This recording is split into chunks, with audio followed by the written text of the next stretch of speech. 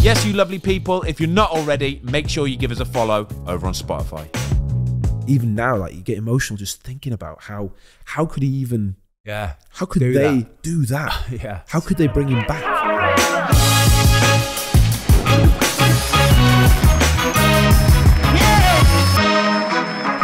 Yes, everybody, I'm Ben Foster. This is the Fozcast. Tom, how are you, my friend? Yeah, very good, mate. Very good. Very pleased in the new office. You liking it? I love the new office today.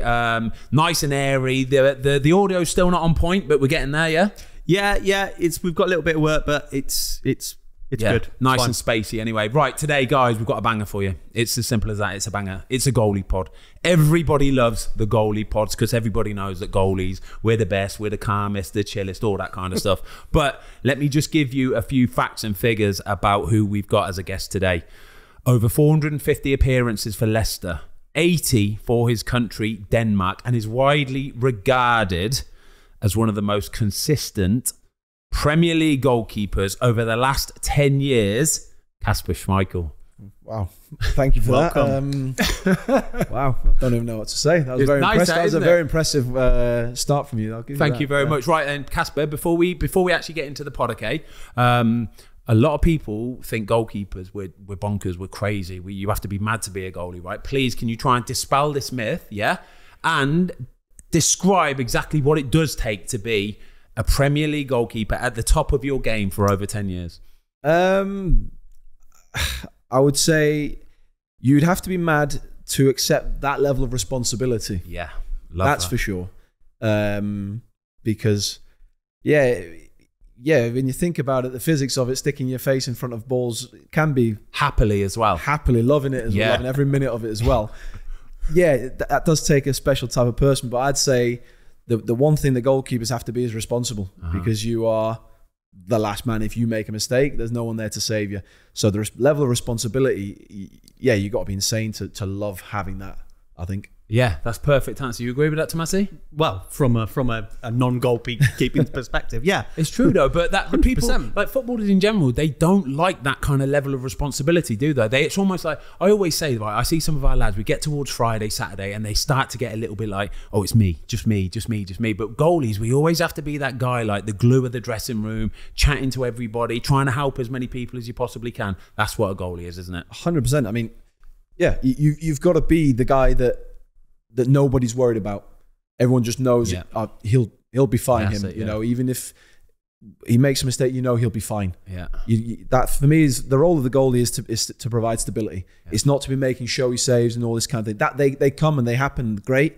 But to know that you're going to be a 6, 7 out of 10 every single game all the way through your career, that's for me that's what the best goalkeepers are. And then, you got to look at why there's only one of us on the pitch. Well, that's exactly why. We are unique. Yeah. You can call it crazy if you want, but for me, it's unique because, like I say, you are accepting a very thankless role where you are going to get very, very little praise for the things you do well, and you're going to receive a huge amount of criticisms for the things you don't do well. You have to be perfect. Do you know, you said there, it's a thankless task at times, right? Do you think it's got worse over the years with like the rise of social media, the rise of like the in-depth analysis on telly? Do you think that people gun for goalkeepers more? No, I think particularly, we were talking earlier that before we started filming, we were talking about I think there's a huge misconception in this country particularly about goalkeeping and what goalkeeping is now.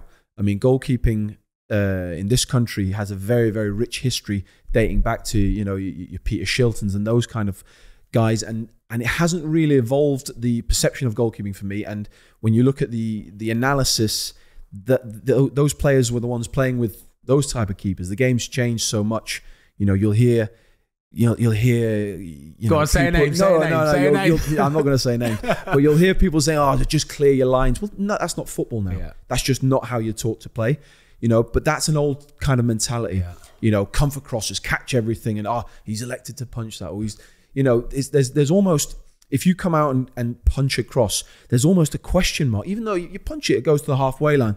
oh yeah, he's decided to, like, as if they're almost questioning, why has he done that? He could have caught that. He could have caught that. Whereas when I then go home and play with Denmark, or I speak to other colleagues from different countries, they're just appreciated and respected in a totally different way. Completely. Wow. Completely. You know, your job is to keep the ball out the net.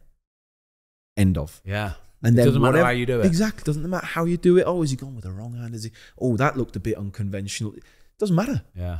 Didn't end up in the back of the net. You've done your job. Do you know what do you know one thing I hate that you said there about all these loads of different things that commentators were saying and stuff? I always hate it where, say you're playing a big physical team, right? For example, sometimes when you're getting pinned in by blokes who, they weigh the same as you, they might even be stronger than you, yeah? They still expect you to come through everybody, and you should have just come through and punched that. He should have just come through. Take everyone out. Take everyone out. Take everyone out. Just come and take it all. Take your own play. How? Running into a brick wall sometimes, isn't it? The difference is that for example, on a corner, you can have 4 players running across, taking a chance that the ball's going to come into an area, and they might connect with the ball, they might not. But they've made that run. You can't take a chance the ball's going to come to. You have to wait, see where the ball's going to go, assess what's around you, make a decision, and then split. You've got what? Under a second, fraction of a second to decide, make the movement, and execute. That's a really difficult skill. And for someone just to pass off a comment on, oh, what's he doing? That's years and years of work and preparation in trying to execute these things.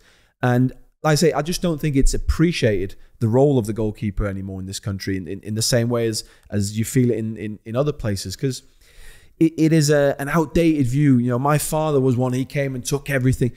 With the greatest respect, the game was different then. Yeah. You know, balls were coming in different, and it was just a different way of playing. It was, of course. You know, you could come and smash someone, but you can't come and smash people anymore. You can't. It's a penalty. It's a penalty now. Simple. And players are clever. If they just get their body in and just nudge you, it's really, really difficult, because what we're doing is precision. If we're catching, it has to be precision to the millimeter. Yeah. Whereas if you just get a flick on a header or something, that's fine. Or if you get a full header, that's fine as well. Whereas we actually have to come with precision, soft hands within bodies. That's an incredibly difficult skill. This is where the goalie bit of it is like so detailed, right? So you say there, you've got to come. Say you're coming out for a cross, for example. You're coming out above people. Somebody gives you a nudge, right? And you're timing it. And you're thinking, right, my hands are going to be clean there, I'm going to get it. Somebody gives you a nudge or just slightly hits your elbow, anything like that, right? You will drop it. You will fumble 100%. It. You will make it. And this is where the commentators straight away will jump in and go, well, he's hardly been touched. So here's a question for you then. I don't think I've ever asked you this. It'd be interesting to hear what your take is on it. Is goalkeeping a different sport within football? 100%. I mean, we wear a different kit. We train separately. You know, a lot of the time, because our job, we have to be able, nowadays, we have to be nearly as good as outfielders with our feet, but we also have to be able to do the other part of it.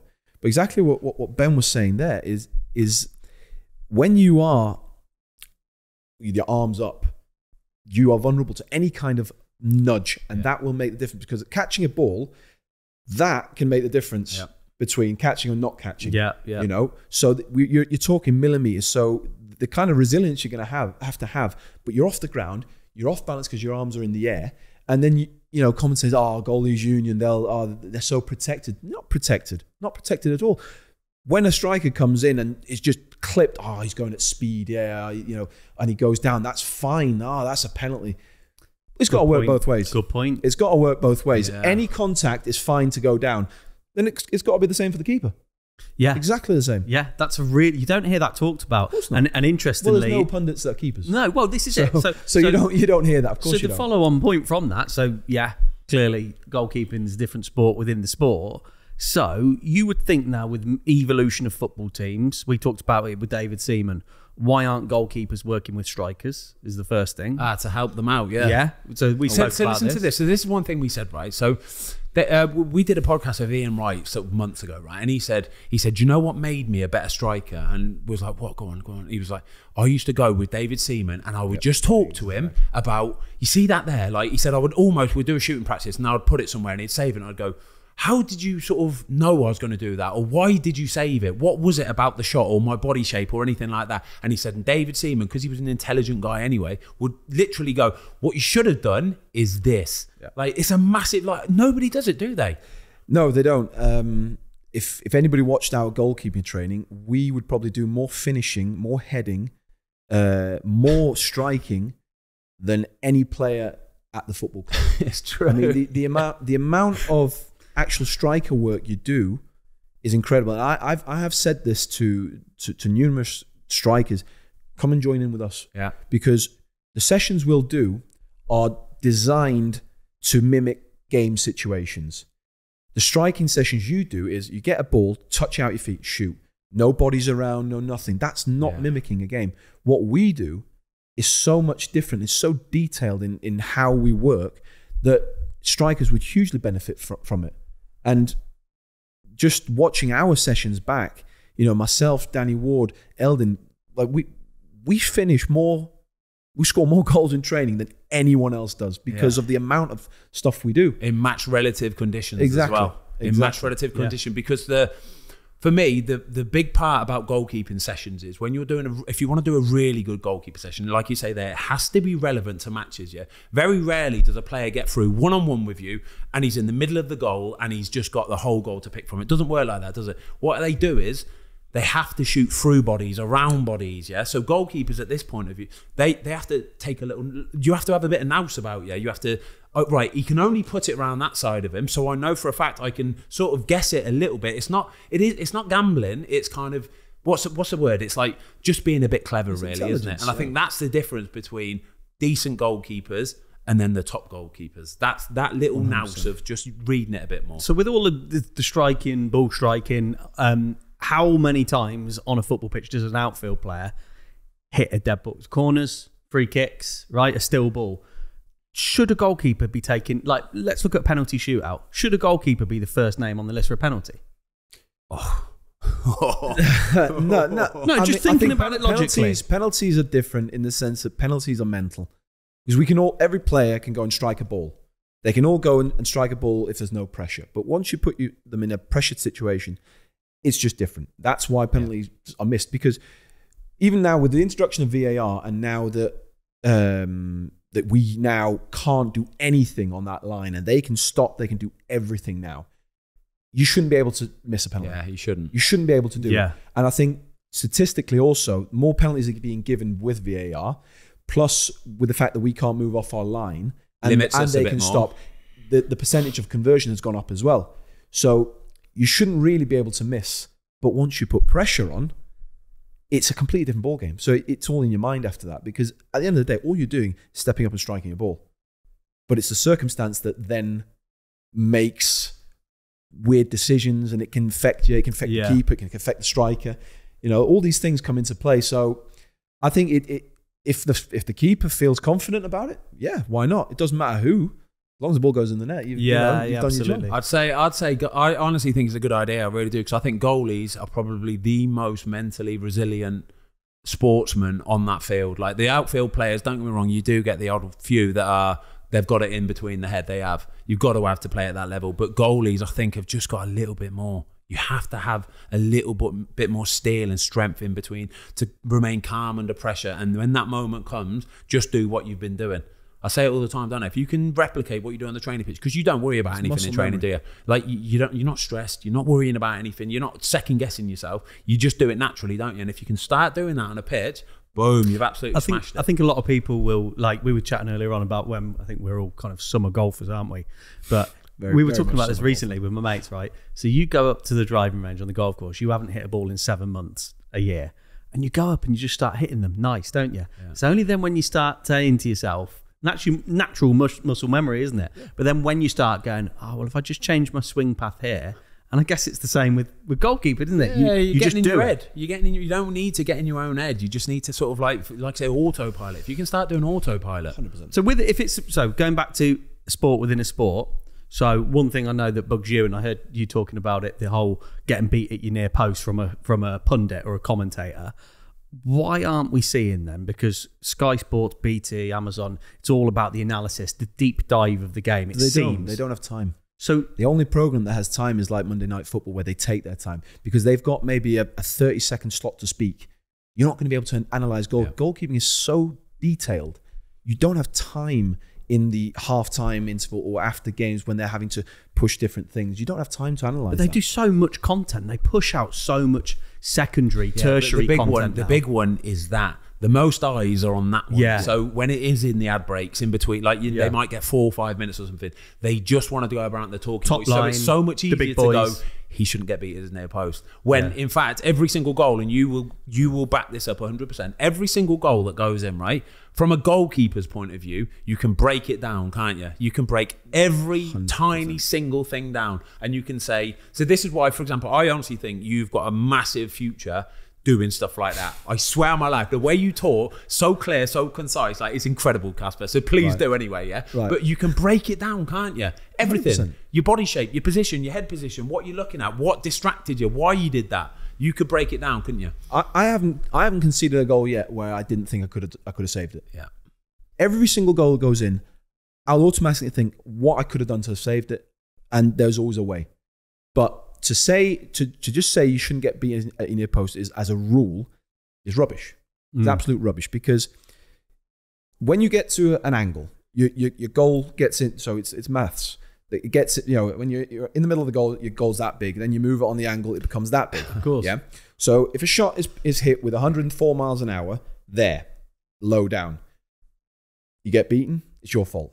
104 miles an hour that way, the other way, far post, you get beaten. Same result, not your fault. That's rubbish. Yeah. Could you save that one? Maybe you could have saved that one. You could also have saved the other one. If you move that angle into the middle again, and he hits the same shot either side of you, no one's going to say a word, which doesn't make sense. So the thing about goalkeeping is that you have to judge every single ball on its merit. Every single ball is different. There is no 2 shots that are exactly the same. So every single time you have to reset and judge exactly what's happening. So to just say as a rule, you can't do that. There are certain goals, that you shouldn't get beat there. Of course there is. But there's also certain goals you shouldn't get beat over there. So what? You start over-recovering to your near post, and then they put it far post, and no one says a word. So does it, obviously then we're looking at a time constraint from an analytical point of view, half-time, full-time, etc. So when you're watching TV and you hear this kind of chat, does it bother you? Not any. No, I honestly got to a point a few years ago where I stopped listening because it would bother me.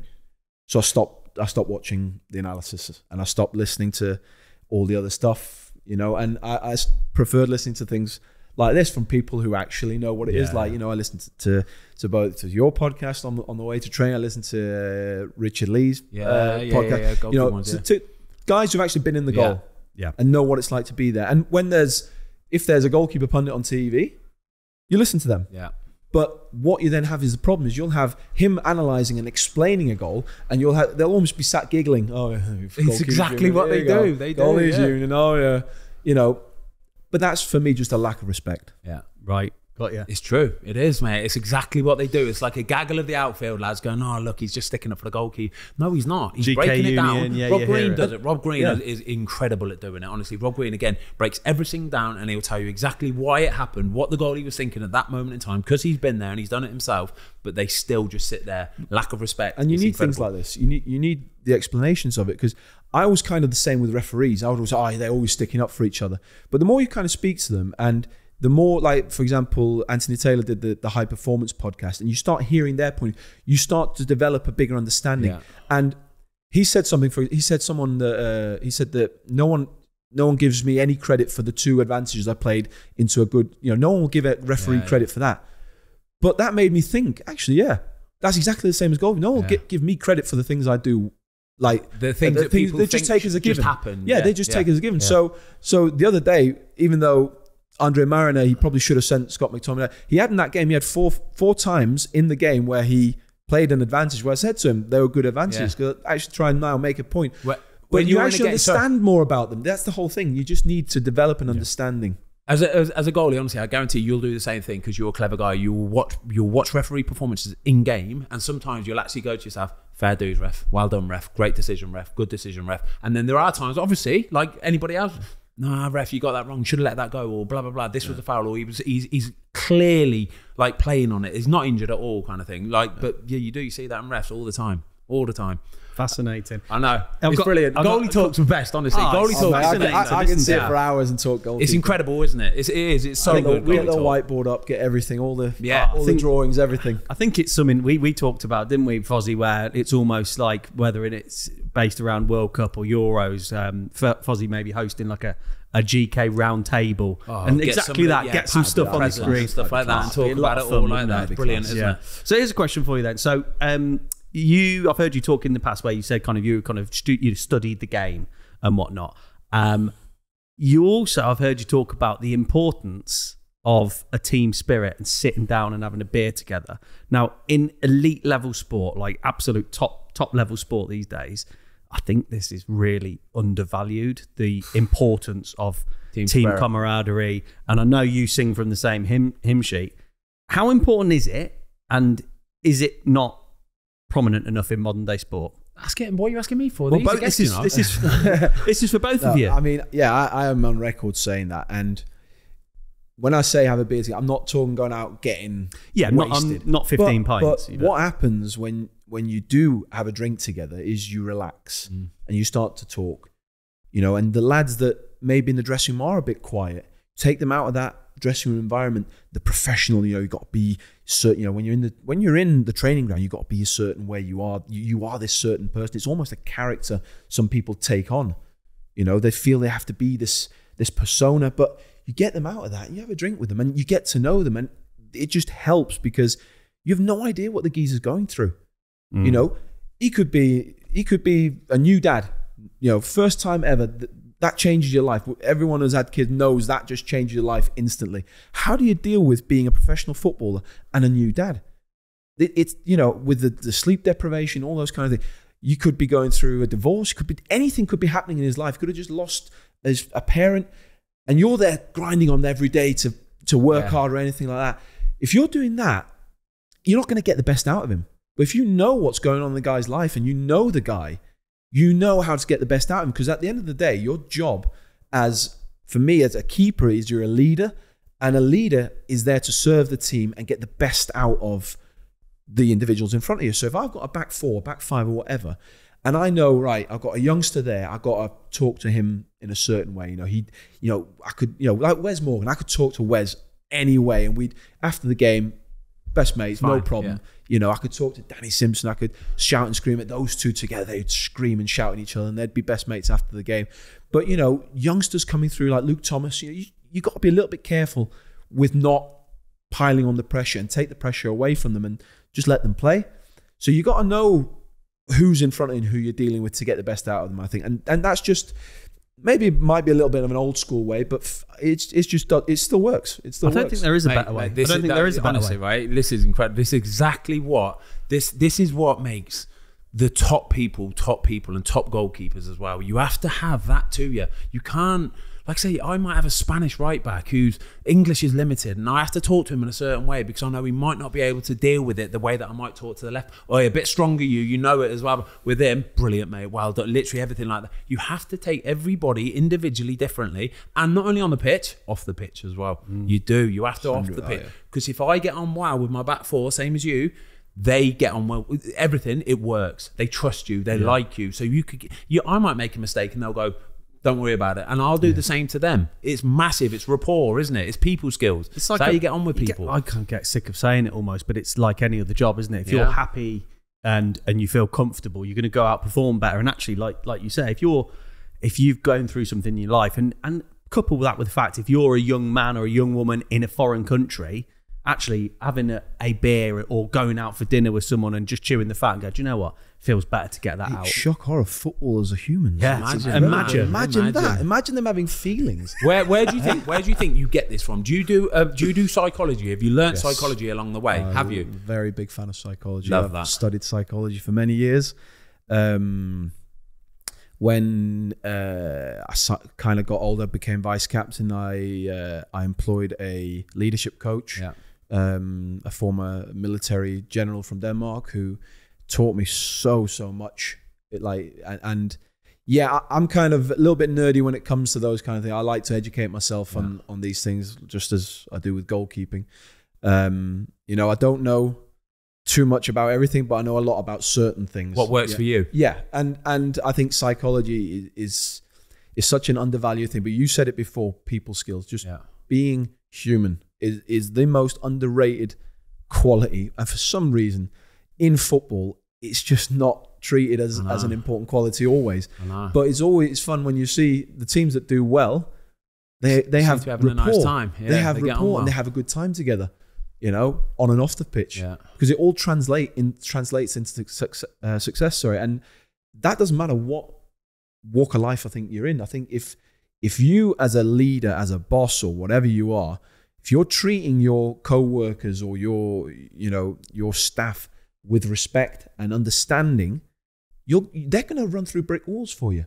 But if they have no idea and don't care about what's going on in your life, you're just a number to them. You're just there to further their agenda. You'll go to a certain point and no further. Yeah. Subconsciously, you hold back a bit, don't you? You don't mean to do it. You don't want to do it, but subconsciously, it is human nature, isn't it? It's human nature. And how nice is that feeling though when you've got a manager like we've both played under Nigel Pearson, for example. Okay, what a man. We both played for Nigel Pearson, and I do not know a single person that has said a bad word about this guy. Isn't he incredible? No. He was so important for me. Yeah, him along with Sven-Göran Eriksson and Brendan, the three most important managers, including I'm going to include both Åge Hareide and Kasper Hjulmand, our Denmark managers. Yeah. These guys, when you have people like this in the positions that they're in, and firstly they just treat you as an adult. They don't micromanage. They trust you. For me, the worst thing you can do is not trust me and treat me like a child. That's the worst thing you can do. Because if you treat me like a child, I'll behave like a child. Yeah. I'll be childish. Whereas if you treat me with respect as an adult, I will rise to that. And Nigel was great with that. The way he transformed Leicester was incredible, and we are still reaping all the rewards. Still now, do you think? Yeah, 100%. Because the infrastructure he put in place, a lot of the people that work behind the scenes at Leicester are the same people that Nigel brought in. And he has a huge. I think it's really underrated how much he is a part of what Leicester is today. Yeah. And I saw him yesterday at the statue unveiling of our late owner, and it was great to see him. And it was great to see how it was kind of like family. You see an old family you haven't seen for a while, and you see all the players over there saying hello, and but he was the one. He had such an individual rapport with every player, because in a team you need different characters. You need your hard men. You need the ones who are, just grafters. But you also need the flares, the mavericks. He had Marcin Vasilevsky and Wes Morgan, like Robert Huth, hard guys. And then, but he also had to find ways of dealing with someone like Riyad Mahrez and Anthony Knockaert and those kind of guys. So you don't treat these guys the same. Yeah. And it's again what you just said there, though. You've got to treat people differently. Exactly. I've never understood the ones that treat everyone the same. Yeah. The ones that have success are the ones that treat people differently. Because as a 35-year-old, I'm not going to be able to train as the 21-year-old keeper. Of course. And I might need an extra day off sometimes here and there because I have 3 kids, I have family. And when a manager understands that and respects that, you'll do anything for them. Of course, yeah. You'll do absolutely. If you go up to him and say, Gaffer, listen, I've got my kid's got something at school that I really want to go to, and there's ages till the next game, and he goes, no, you need to be in training. You're gonna like, I know. Yeah, you'll do it, but if he goes, of course, not a problem, not a problem. You do that because they trust you that you'll look after yourself. You're not going to go and go to the pub and sit there and drink for all day long. They trust you. Well, I got right when he came to Watford, right. The very first time he had a meeting with us, right. He got everybody in the canteen, like we're talking staff, like everyone, kitchen people, chef, all the office people, all the office staff, everybody together, right. And he stood there and spoke, right, and he had us all. Yeah. He had us all in the palm of his hand, just going, "Yep." And what kind of strong, and what was he saying, Ben? He was just like, "We're all in this together, everybody." So like, it doesn't matter who you are, you treat everybody with respect. You talk to people properly. You come in here, we socialise, we get on with each other. But with it. It was a right, but you do it properly. Yeah, you do it properly. I'm not going to let anybody off the hook. If you do it properly, we're all cool. We'll all get on, have a lovely time. We will. Yeah, but if you're one of those people who will take the mick and you'll slack off here and there, I'll tell you about it. And straight away, everybody just went, "Oh yeah, good." You all know where you stand then, don't you? From day one. Well, brilliant. I think all you want as a player, all you want is clarity and honesty. In any situation, if I'm not good enough, tell me. Yeah. Don't beat around the bush and don't give it, don't just keep going, blah, blah. Tell me exactly what I'm not doing well or I'm not doing right, and I'll do it. For me, I've always just wanted honesty. The worst thing is the ones who just, to your face are nice and just string you along kind of thing. But don't you? You're clever enough to know. You know. Deep down, you know. And that's even worse. But I can respect that. Yeah. If a manager doesn't think I'm good enough and he says it to me, I can respect that. But then I also have something to work with. Yeah. And I have a point to prove. Then it's on me. Yeah. Then it's on me. If I toss it off, then that's on me. Of course. But I won't, because you've given me something to work with. And as long as we have that kind of relationship, boom. Yeah, you're flying. Can we talk about like your early career, right? Yeah. Because I've got like your playing stats for the games you've played for which clubs and stuff like that, right? And I didn't understand how many loans you had. Yeah. My gosh. So I'm just gonna talk for this, right? So from Man City, you went out on loan to Darlington, played 4. Bury played 29. Falkirk played 15. Cardiff played 14. Coventry played 9. And then you signed for Leeds Notts County and Leeds before moving on to Leicester. Yes. How important for you at this very young... So you're still young at this point, aren't you? All these loans are coming when still you're... young, mate. When you're... Yeah, of course you are. Of course you are. When you're first starting out in your football career, right? How important for you was getting out on loan and playing first team football? It was everything. It was everything. We talked at the start of the podcast about responsibility. All of a sudden, you're responsible. This is League 2. Yeah. Darling, you're responsible for the win bonus that can pay people's mortgages. You're responsible to the fans. You're responsible to the manager who could get sacked if you lose. You're in it. Yeah. Now. You're part of that. Whereas if you play, back then it was reserve team football, you win, you lose, it doesn't really make a difference. Whereas here, it's a difference whether people have a job or not. It's a difference whether people pay their mortgages or not. Going to Darlington, it was an emergency loan. Getting thrown in, I came Friday evening, played Saturday. Wow. Didn't know a single player, didn't know anything, didn't know anyone. No prep, no team meeting, nothing. Just straight in, which was a great way of learning. I remember we were playing Peterborough, and after about a minute, they get a free kick out wide on the left, and Big Ben Futcher's coming into the box, ready for this to be whipped in, and he's obviously seen, right, young 17-year-old kid, just stick it on him, and let's see what he's made of. So he's put it in, and it was in a nice position for me just to come double-handed punch. Yeah. Next thing I knew, I was rolling about in the net though, and it was kind of a welcome to the league, welcome to professional to man's football. Welcome to this, and it was class. I loved it, loved every minute. Obviously, only four games because of the way the emergency loan system was, but then went to Bury. Which was local to me, which meant I could train at Man City at the start of the week and then train the next later on when it got nearer to the game. And then play the games. But they were in a relegation battle. So you said 29 games. 29 games. Yeah, the first 14 I think were with the end of the season, and then I went the start of the next season. The start of next season. Yeah. So, but we're in a relegation battle, and obviously Bury gone out of existence now. Yeah. But that was the difference between going out of existence and staying in existence.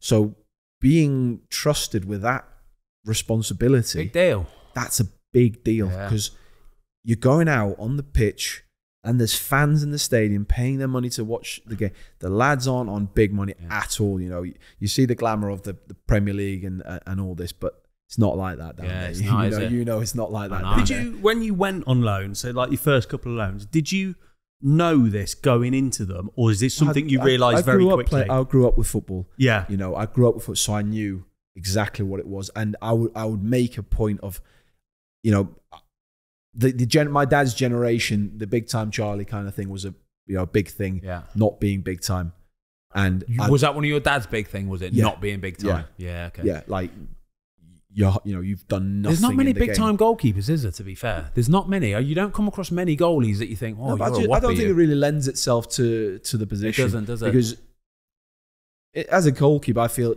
it's typically it's changing a bit, and there are certain exemptions, but it is the older guy and the guy that's mature and responsible that gets the gig. Yeah. So for me, it was important to come in there and really show I'm in this just as much as you guys. Because it's easy to come in as, having not trained the full week, training at a lovely training ground at Man City, and then training on Goshen Park with dog shit everywhere. So I don't know if I can swear. Good. I hate not being able to swear. And then just going, I don't fancy this. It's not really for me, this. And then, because I know if they stay up or go down, I'm still going back to Man City. That weren't my mentality. I had to earn the right to play football, because not only was I young and new into football, everyone would automatically assume that the only reason I was in football was because of my father. Yeah. So I had to fucking show. Yeah. Sorry, swearing again. But I had to show that I'm here and I'm fighting. This means the world to me. And for me to be able to help them stay up meant the world to me. That's like winning a title. Being able to do that, because then all of a sudden you're part of something. You're part of a team. And that camaraderie as well. Exactly. We did this, lads. Exactly, we did this. And then obviously I went back again after, back then you can only go 3 months at a time. Yeah. So I went back 3 months, and then I went back to playing resi football for a bit. And then I got a call from a guy called John Hughes. Didn't know much about him. Couldn't really understand his accent at the time. But about going, very Scottish, but brilliant. Like, what a man. Again, another important figure to take me to Scotland, play in the Scottish Premier League. I played my first ever TV appearance. 18, 19, maybe 15 years ago. Yeah. Wow. Steady. Yeah. But my first ever game on TV live was at Ibrox. Wow. That was the first time I've ever played a game that was shown on TV, and that was shown back home in Denmark as well. Yeah. So actually, people had never seen me play. They'd heard rumblings, whispers about Peter Schmeichel's son was playing football. Yeah, of course. I was playing in the lower leagues. So this is gathering a bit of news now. Yeah. So now all of a sudden. Yeah. He's playing at Ibrox. Let's see how he does. I had a good game there. I played against Celtic at home. Another TV game. I saved a penalty from Craig Beattie. Yeah. And we won 1-0, which was massive. And all of a sudden, this starts gathering. Actually, he's all right. He can play a little bit, kind of thing. And then that confidence that then gains and builds with you is incredible. And again, you've got a manager that's trusting you to play in the Scottish Premier League, and you're playing against big teams, and that was massive for me. That was massive for me, and went back to Man City, and he felt ready to kind of I've played, and we had David James there at the time with Joe Hart, myself, having worked with David Seaman as well before, which was of course you did. Now, well, I mean, I worked with my dad, Dave Seaman, David James, Joe Hart, Shay Given. He told us an interesting story, David Seaman, didn't he? Did he? What was Do you remember working with Kasper? He said you had quite an interesting catching technique, and he was about to say, and he went, no, your dad used to do that. No, forget it. Don't worry. No, but so the great thing about these loans for me was Tim Flowers was my coach, and Tim was incredible. Yeah. I've just named a row of goalkeepers there that were all incredible keepers. So I've been able to learn. I had Nicky Weaver in there as well. Of course, Weaver's brilliant. I've definitely missed people out, and I'm sorry for that. But they were great for me. They were incredible for me. But Tim always had this. He always made sure when I went on loan that I trained the first 2 days with him at City, because he wanted to keep training me. He wanted to keep me in. You're still learning. You're still learning. You still need to keep learning. Exactly. I'd be training Monday, Tuesday with him. We'd be doing video analysis. We'd be doing all these kind of things. And then Wednesday I'd travel up, train Thursday, Friday, and play Saturday, and then repeat. So obviously I came back after that when JMO was Man City's first choice. Harty had been to, I think it was Blackpool he'd been to. And, and we were, I think me and Joe are only like 4 or 5 months apart in age. And I had been kind of promised that I was going to get my chance, you know, and JMO left and I kind of got stuck. I couldn't really go anywhere. Yeah. I couldn't really do anything because I weren't playing. Joe was playing and played great, and then Weaves came in and played a bit. There was a bit of a rotation. Andreas Isaksson came in and then so lots of things were difficult when you've then been out and played because you just want to go and play again. Of course you do, yeah. You're desperate to play again. So I had to bide my time, and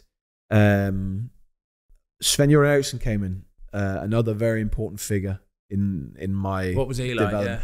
Sven was amazing, and you talk about having people in the palm of your hand. He had that in his first meeting. Yeah, you know, it was basically like very Scandinavian. Like, so it was right up my street. Like, guys, I'm not a guy for rules and regulations. You're adults. You're grown men. Behave yourself like grown men, and we'll be all right. It's just not hard. No, it's not hard. It's not hard. It's not hard. But we'd come from very strict, like Kevin Keegan, Stuart Pearce, very regimented. Wanted certain things done in a certain way. To this guy and we actually started the season incredibly, like started really well. But Andreas was injured, so it was me and Joe kind of vying to start the Premier League. And so at this point, are you both training your absolute heads off? You're giving it massive. Oh yeah, Joe's already made his debut by this time. He made his debut against Sheffield United in a game where I was on the bench. So yeah, we are like we're training. Me and Joe, he's very, very good friend, top man, and we used to bounce off each other, like really learn a lot off each other. We used to geek out on goalkeeping, you know. I've seen Oliver Kahn do this, or seen someone do that. Should we try it? Yeah, exactly. No, that's exactly what we did. So a couple of days before the first game, we were playing West Ham away. We were doing a warm-up, and it was one of the shouts from the coach, like, everyone get into threes or get into fours or whatever it was. So Joe's come running over, and he's caught his finger on the top of my shirt and dislocated his finger. It's facing that way. So, like, obviously, his finger's gone, and Andreas is out. And then I'm thinking, right. Yeah. I'm the only fit one, basically. This is it now. Yeah. Joe being Joe, obviously just popped it back in and went and got it strapped on, trained the day after. No, but so I didn't really know. I didn't really know what was going on. We didn't really do team shape in the same kind of way. So we went down to London to the hotel, and I spoke to my dad before the game, and he said, "Do you know do you know you're playing or anything like that?" I said, "I haven't got no inkling. Don't know, because like." Joe obviously hurt his finger, but he's trained and he hasn't given any kind of indication. I think, I don't know if he did, but he obviously knew Eric Steele, who was the goalie coach. I don't know if he dropped him a text or something, but Steele came to my room about an hour later, just knocked on my door and said, "Do you know what's going on tomorrow?" Yeah. No. So, well, you're playing. Steely's a goalie coach? Yeah, Steely was a goalie coach. And Steely doesn't know? No, I don't know. He probably did, but no one had told me. Okay, so he's gauging if you know at this point. So he said, "Do you know what's going on tomorrow?" I said, "No, it's not. Well, you're playing." Oh, okay, then, yeah. Like, buzzing. Absolutely. Yeah. Bouncing around the room. Yeah, like... Yeah, brilliant. It was class. You've got to think though, this isn't just you're playing tomorrow. This, when you're at that age, right, and somebody's putting their trust into play of you, still got Joe Hart waiting in the wing. This is a Andreas Isaksson as well to come back. Yeah, exactly. This is a chance. This is like literally a springboard to the start of your career at this point, isn't it? Yeah. It could be make or break. Yeah, you know. At this point, I was in my last year of my contract going into that season, and I turned down a contract. So I didn't, because I've been trapped, and they'd put their faith in Joe more than me. I was like, I don't want to sign another contract because I don't want to get trapped in not playing. So I played the game. We kept a clean sheet against West Ham. We won 2-0. Nice. Amazing experience. My dad was actually, I don't know where he might have been. I don't know if he was somewhere probably Far East or something like that, and he had to make it back to the game. And did he come? Did he? He made it like decent. Just in time. Yeah, my mum nice. was there as well, and it was just an incredible feeling. And keeping a clean sheet on your debut, you know, it don't get better, does it? Doesn't get better than that. So Played the next few games. Played the Manchester derby. Yeah. We won 1-0. Yeah. Again, incredible. Played against Arsenal at the Emirates. Saved a penalty from Van Persie. Nice. Fabregas scored with 8 minutes to go. That was the first goal I conceded in the Premier League. Played a few games, and by this time, they'd, with clubs we were talking about a new contract, because obviously I was playing Premier League. I thought, right, okay, if you're trusting me, then why not? I'm at Man City, great club, but heck yeah, yeah. So Sven called me in to like say, what's going on with this contract? Why aren't you signing? And I told him my experience of what had happened and what I felt, and he said, listen, you are a world-class keeper already. Yeah. And that was the first time anyone had ever referred to me, to my face, as world-class. And this was Sven Eriksen. He said, I've never seen anyone as fast on his line as you. Decent. And like, wow. And what are you at this point? How old are you here now? I'm 19? 19, 20-ish. Anyway, like, still very, very young. Very young. Yeah. And this guy is sitting here saying these things. I think, wow. Yeah. Okay. I love that. So that's... Can I get this contract now? Let me sign this contract. Felt on top of the world. Yeah. So I played the next few games. We played Fulham away, drew 3-3. Couldn't do anything about any of the goals. Had a decent game. We were playing Newcastle at home, and I signed contract after the Fulham game. I think I signed on the Wednesday or the Thursday. We're playing on Saturday. So I signed the contract, 4-year contract. Great, happy days. Yeah. Playing Premier League, buzzing, everything, class. And trained Friday, got to the hotel, and Sven pulled me after dinner. He goes, listen, I'm going to play Joe tomorrow. Oh. And my heart just sank. Oh, wow. But being young, I didn't come back. Like I should have challenged it. Why? Give me a you've just said these. I've signed the contract. That's what I should have done. Yeah. But I was like, yeah, okay. And then went back to my room. I just devastated. Human, just like left the planet for a few hours. Wow. Just don't know. It's horrible, isn't it? Especially at that age as well. Horrific. It was horrific. I don't want to be a dick because Joe's got to play the game now, and Joe's a good friend, and I wanted to be a good friend and a good teammate. So I bit my tongue and kind of left it there. Yeah. Joe went on and played 7 games as well. Then he went and played Andreas for 7 games. And then he made a decision and he went with Joe. Yeah. And that was really, really tough period, and after that, I went to see him. I said, listen, I need to go and play. Yeah. I've got to go and play. I can't not. I've experienced playing. I've experienced playing in the Premier League. I need that feeling back. Yeah. And luckily for me, Cardiff was an option, so I went there. Loved it. It was what a club! It was the old Ninian Park. Yeah, I played there actually. What a place! It was brilliant. It was really brilliant. And back then, the team was Trevor Sinclair, Robbie Fowler, Jimmy Ford, Hasselbank, those boys. Obviously, I played with Robbie and with Trevor at Man City. Yeah. So I knew a couple of them, and it was a great set of lads. I had a great time. Again, he could only go for 3 months, and that I had to come back. Doesn't matter, you're playing. Yeah, but I couldn't finish the season, so I had to go back to City again, and I was again in a bit of obscurity. Yeah, kills you, doesn't it? But then Chris Coleman rang. He was at Coventry. They were in a relegation battle. Yeah. And went there. Again, loved it. Again, what a guy, what a manager. Yeah. He was brilliant for me. One of the best bit of managements for me was last game of the season. We played Charlton away to stay up. Yeah. Leicester were playing Stoke. Talk to me about the pressure, of playing in a game like that. Yeah, well... How mad is that? Well, try fucking up after 2 minutes. Oh, mate. Oh. So, ball come through. I've tried to sweep up, nicked it past me and scored. Yeah.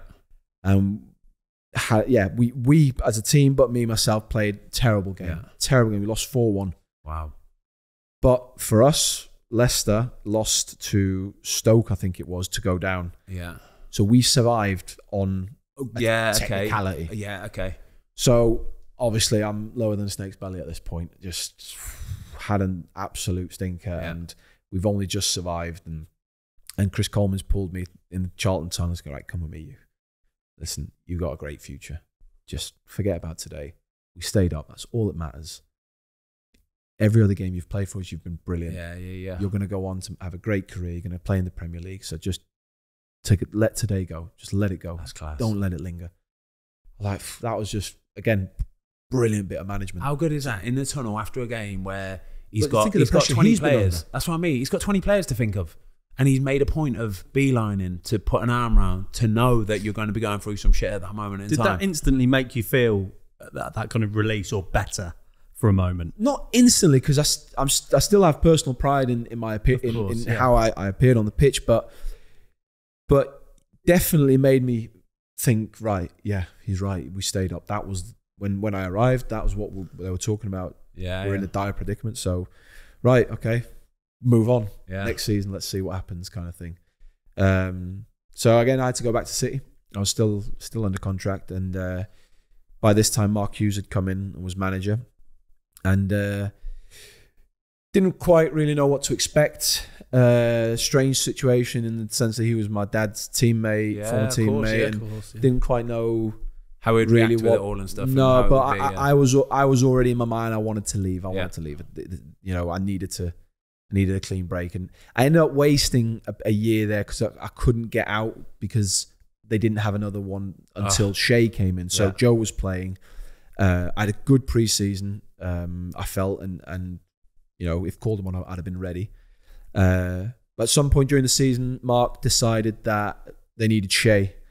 They got the opportunity, and Shea came in, and obviously that relegated me to third. Yeah.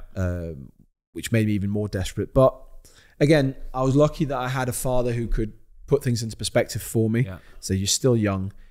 Use this time now to learn off someone like Shea. You know, I've told you the keepers I've worked with. So I remember one training session where a couple of weeks after Shea had gone, and obviously Hart had been put down to number 2 at that point. So he must have been angry as well. I know he was frustrated, but we kind of just looked at each other while Shea was doing his set. I think he's fucking good. Really? Yeah. Like Harty was in like, yeah. How good? What good? Talk to me about what? Like, what was it? He was just class. Like everything. Like, obviously knew Shea Given from watching him for Newcastle for 10 years, and always thought he was a great guy. When you see someone close up every day, how good his hands were, how good his positioning, how easy he made things look, and you know, I think, wow. Mate, I love this. Right? Are you a competitive person? Yeah, I know. So I've heard exactly what you. I can tell that you're a competitive person, right? I can just tell it, right? So I'm exactly the same. So if I see somebody, right, and I'm training with somebody, and I think, oh my god, like I want to be that. It doesn't matter what it is. Yeah, it could be the smallest detail of something, the way they move into lines, anything, right? I'll see it and I think, I want to do that. I want that. Okay, start copying them. Start mirroring. I will. I'll copy it and I'll do it and I'll drill it and I'll make sure I become incredible about it. But this is why you name the list of people that you've worked with and you've seen and you've been managed by and stuff. You must have taken a little bit of something from absolutely everybody and always will do. Well, obviously my dad was my dad, and I've studied him my entire life. David Seaman, I've never seen anybody so calm. Yeah. Incredible, because my dad and David Seaman, both world-class keepers for world-class teams, two completely different styles. Yeah. You know, and as a youngster, I was copying my dad, so I was shouting, bawling, screaming, and not really knowing what I was saying, but that was what I'd seen, that was what I was mirroring. Yeah. To then see the other side of it, oh, wow. Yeah. That's incredible. You could do it like this as well. Yeah, but his hands, how he caught everything. And then, you know, to go see David James, his athleticism. Yeah, joke, wasn't it? Wow, this physique. You think, Jesus, this guy's not human. He can, you know, the things he can do and pull off. Harty, you know, incredible. Shea, incredible. All these guys. Ronald Waterreus, I don't know if you remember him. Yeah, I remember. He played for PSV Eindhoven, and he was the first one I ever saw do the side volley. Yeah. The sidewinder. Yeah. I remember he did that. I was like, whoa. Show me that. Hold up. Well, hang on. Show me that. Do that again. And because you know volleys, you know you're doing volleys at people. Yeah. He did that. Volley and sidewinder. Nah. Left and right foot. That's different. Left and right foot. I've never seen that before. I had never in my life seen that before and since. Never seen anyone that could do it. That was that consistent, left and right footed. Right. So quickly, just for people at home, let me explain this. Right. So when you do volleys, right, you stand up. Yeah. So you'll have a server and you have the ball and you just kick it straight into the goalie's hands. Yeah. It's normally just like a warm up, isn't it? Sorry. It's normally just like a warm up, right? And this guy's doing it side volley into people's hands, into his face. There, incredible. That is ridiculous. And the consistency of it was outrageous. It was outrageous. So you're talking about mirroring. You're talking about watching people. I would get the analyst. I'd get, back then it was big video cam watching and just sit there watching. How did they do that? Really? His foot position, everything. And me and Harty would be out there after training, afternoons, bag of balls, just trying to learn how to do this. Can I say, I honestly think you've introduced, you yourself, have introduced to the Premier League the side volley low. Yeah. I honestly think you've done that yourself. Do you know that? I love yeah? that one. And that's incredible. Learning from watching people like that, taking it into, and then implementing it, practicing it first, and then implementing it into your game. And then on a Saturday afternoon, he's drilling balls low into people's feet on the halfway line. It's incredible. I love that. It's slightly going out of the game because of the way you build up now. But yeah, a few seasons ago, there definitely is. But particularly with Riyadh, like Riyadh and me, like that was barges over the top. But with Riyadh, it was to feet. He'd come out deep and get that one low into feet, and he'd do his magic. Mate, Riyad Mahrez can take the ball moving at pace, and like his first touch onto it, to move with it, running with it at pace, is just like nothing I've ever seen before. Frightening, isn't it? It's incredible. What a player. Yeah. We're going to talk about some of the Leicester City players in a minute. That Leicester City team that won the league, because I want to go through a few of the individuals, all right? So Shay came in, and I went to try and see Mark Hughes. Say, listen, I'm third. Like, I need to go. Yeah, I need to go. And he wouldn't entertain it at the time because we were in European competition and he needed 3 keepers. Yeah. So he promised me that if he got another one in, I could go. And that's very serious goalkeepers, by the way. That's a heavy goalkeeping setup there. Shay Given, Joe Hart and Kasper Schmeichel. Come on. It wasn't that back in. Me and Joe weren't Premier League goalkeepers. Don't matter, mate. Don't matter. You had it in you, but right? What I will say is the standard of goalkeeping was good. And then we had Stuart Taylor come in. Yeah, big and Stuart. He was class. Yeah, like, lovely bloke, isn't he? What a fella. Yeah. Yeah, and training was like incredible. The quality was incredible. And then they got both Stewie in and they got Gunnar Nielsen in. So like I wasn't even traveling anymore. And still they wouldn't let me go. And we got to the end of to the start of the next season, and I had 2 great offers, like 2 incredible offers. One in Spain, one in Germany. I won't say the clubs because big boys are the decent, like very, it would have been incredible for me to go there, but they wouldn't entertain it. And I don't know how, but it ended obviously in not such a nice way at City, and all I really had left was Notts County. There was nothing. We were 3 games into the season already, and the transfer window was closing. So it was a choice: don't train every day, don't travel, or go and play. And I wanted to go and play. I was desperate to go and play, and it's the best thing I ever did. And that was a permanent move, wasn't it? That was a permanent move, yeah. I mean, obviously, was that Sven? That was Sven. That was Sven. It was director of football, wasn't he? Yeah, of course. Sven, because the first time he rang me, I was like, I'm not sure. League 2. I want to be. Was that League 2? That was League 2. Yeah. Mate, that's a bit of a risky move, almost, isn't it? Do you know what I mean? But I was 22, 23. I think it was 22 at the time. And I thought that it's better being in people's eye line, playing, than being nowhere. You still got to have a lot of faith in your ability, though. But I did. You've got to, You've got to, mate. Did you just I'm going and I'm backing myself? I'm going to smash it. Well, boom. Stepping stone. I think where my kind of upbringing is slightly different in the sense that I grew up with goalkeeping, grew up with football, and I've studied it. So I felt that I'd done my homework. I knew what it took to be a Premier League keeper, and I knew I had that in me. I always had that confidence, and I always knew I would get back there. But the road to success is not always straight. There's detours, there's roadworks, there's all these kind of things. Of course. So I thought, right, get to Notts County. They're big plans, and they were going to get to the Premier League and all that. And it was one of them. Great if we can do that, but at least I'm being seen again. People can see me, and I'm playing in a side that's ambitious. So I went there, and it was a mad season. Like with all the stuff that happened behind the scenes. Yeah. I got paid, I think, the first 3 months, and then I didn't get paid for the rest of the season. Oh, God. But because of the experience I'd had, I didn't really care at that point. I just wanted to play. Yeah. So I knew at some point, in some way, I'd be able to get my money, but that weren't important. Yeah. What was important was getting promoted, not staying in League Two. Being either not staying in League Two, going up with them and staying with them, or being good enough to get bought, make a move somewhere for afterwards. So my motivation was sky high. Yeah. So we ended up getting promoted. Had an amazing season. Steve Cottrell came in and did wonders. And again, he was great for me. Yeah. He was absolutely brilliant for me. He was on my case, but he was good. He was really, really good. You need that sometimes, though, don't you? And he took us up, and the way the finances, it was carnage behind the scenes, and every day there was just something new going on, and I ended up making a deal with them to leave, on a free, whatever they owed me for the remainder of the contract, leave that, because I thought, right, I think I kept 24 clean sheets in the league. I thought, wow, you played every I missed the first three. I missed the first three. So I thought, I've got a good chance here. I'm on a free, and I went away and nothing. not a single call. Oh dear, what? Seriously? Absolutely nothing. No.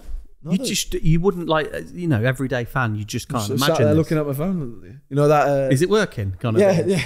That meme with Pablo Escobar in the pool, just stood there staring. What's going on? Swinging. And it was literally by chance. I was with my dad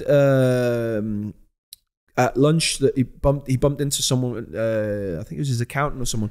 Who just by chance said, "Oh, what about you? Found anywhere yet or anything like that?" I was like, "No, nothing." I was with someone at Leeds the other day. They were looking for a keeper. No way. Do you want me to give them a ring to see if they're still looking for a keeper? And so we did, and it just escalated. And I signed a couple of days later.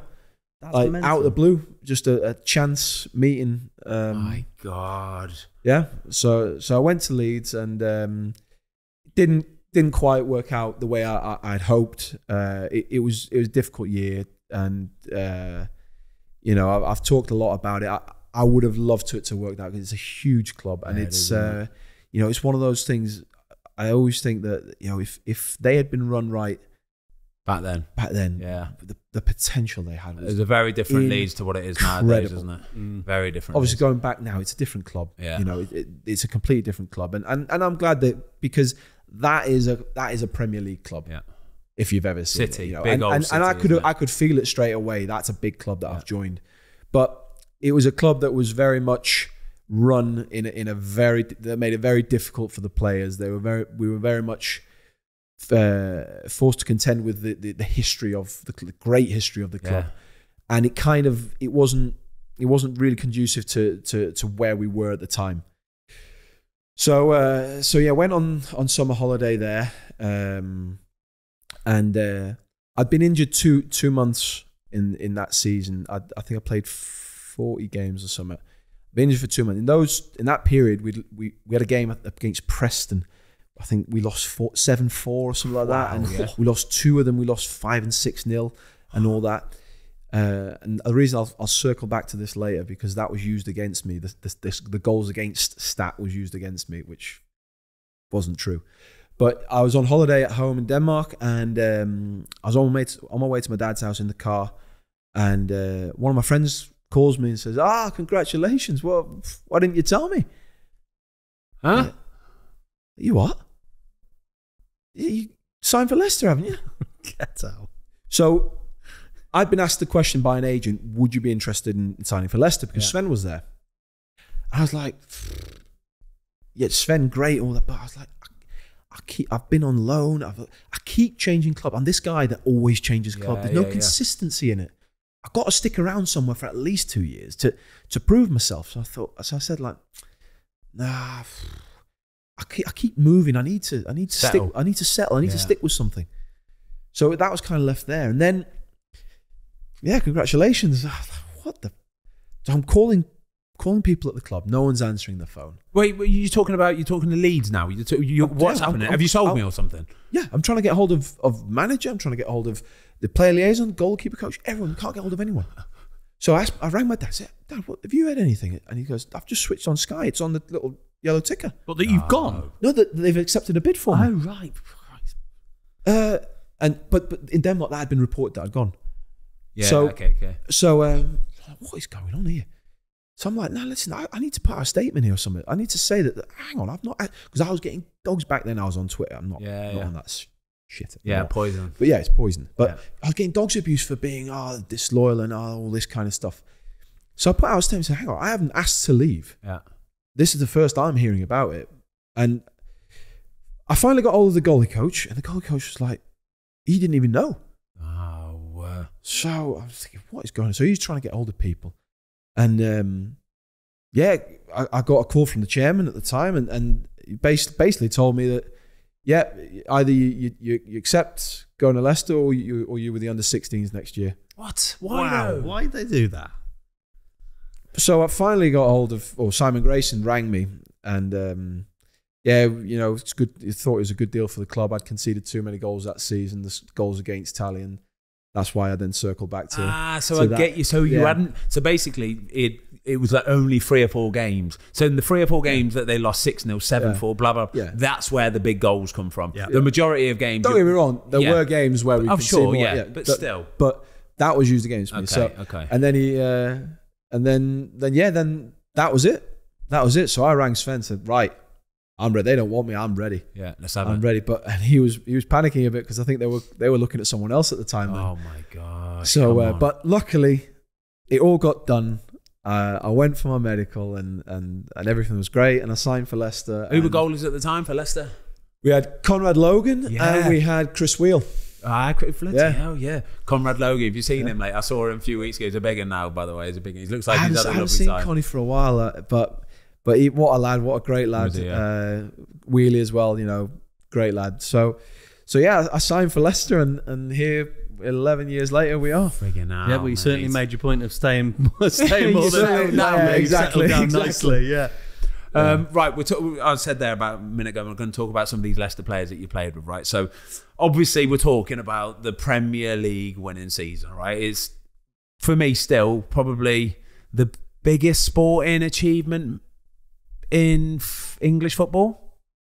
Yeah. The biggest sporting achievement in English football? I'd say it's up there. We were talking about this yesterday, right? Me and Fozzie were talking about this yesterday because at the time, it very much felt like it. Right, and 5,000 to 1 odds and whatnot. But then we started saying, and we're looking at the squad list, and when you look back in hindsight and you go, nah, look at that squad, man. They were stacked with talent. Like, look at the lads that left and where they've gone on to, and it's incredible. It's incredible, and so there was a couple of our lads saying the other week when Derby had that mini revival, they've had a massive point deduction at the beginning of the season, and people were saying, listen, if Wayne Rooney manages to get this team safe this season, this is as big an achievement as Leicester winning the Premier League. And I'm thinking, nah, I'm not having it. Nah. I'm not having it, mate. I'm not. It's ridiculous. It'd still be an incredible achievement. It's obvious, for sure. But yeah, I think winning the Premier League it's the pinnacle of obviously English football. But I think if you ask, there's probably only the World Cup and the Champions League that anyone would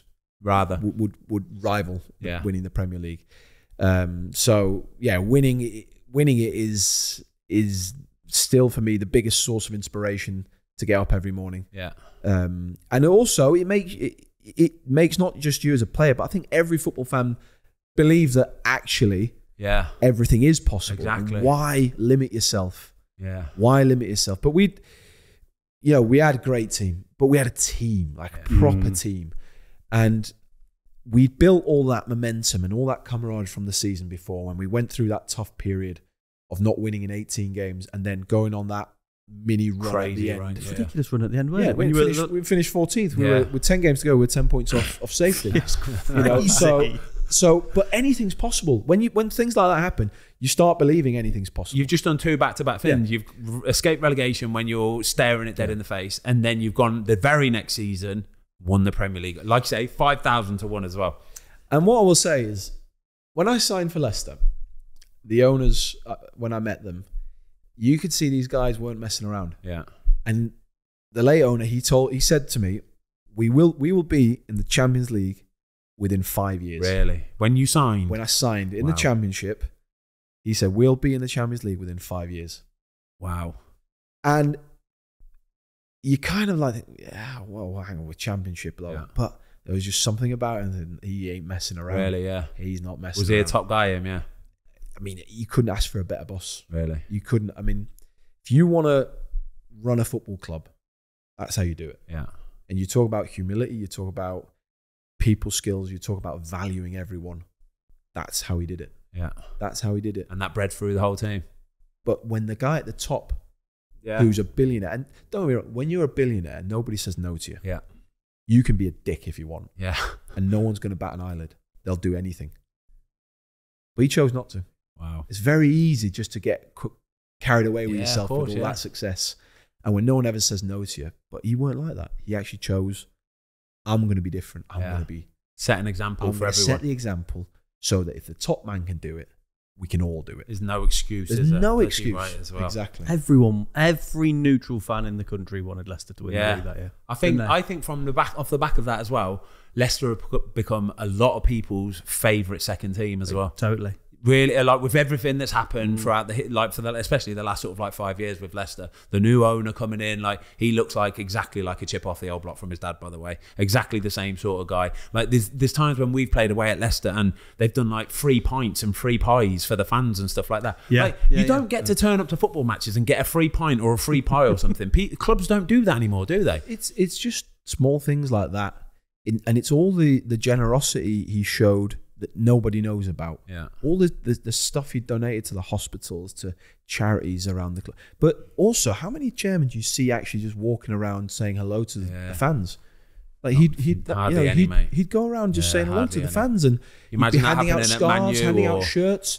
You know, the other day the owner was at the game, Top was at the game. You know, he went into the fan store and just saw some kids looking at the shirts and just gave them. You know, you don't see that, but it's such a small thing for them to, but it means the world to these kids. These kids now have an experience for life, but also the fans feel like they have a connection to the ownership. It's not a detached ownership. Yeah, true. And it means something that they're not just, it's not a business for them. Leicester ain't a business for them. It's a passion project. Yeah. You know, and football is passion. It awakens the passion within you, and football gives you the highest of highs and the lowest of lows.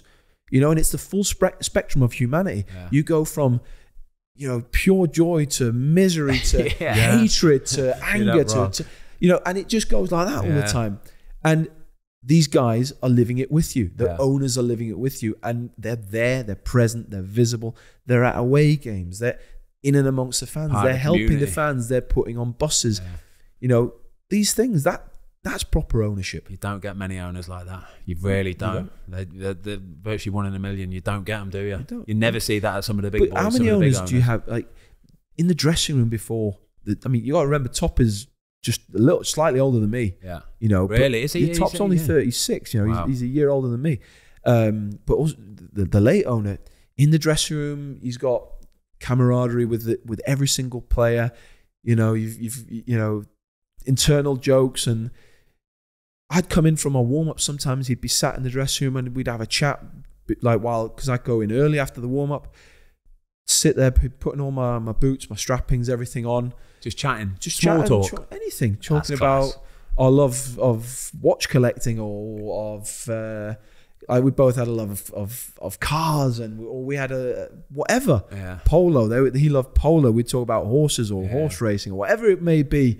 Kids, our family, anything. You know, and just sat there chatting, you know. Love this, mate. This is incredible. Right, let's talk about some of these Leicester players, right? You'd say as much or as little as about these individual players, but if you look at some of the lads that you had, right, we've got to start with the quietest man I think I've ever met in my life, N'Golo Kante.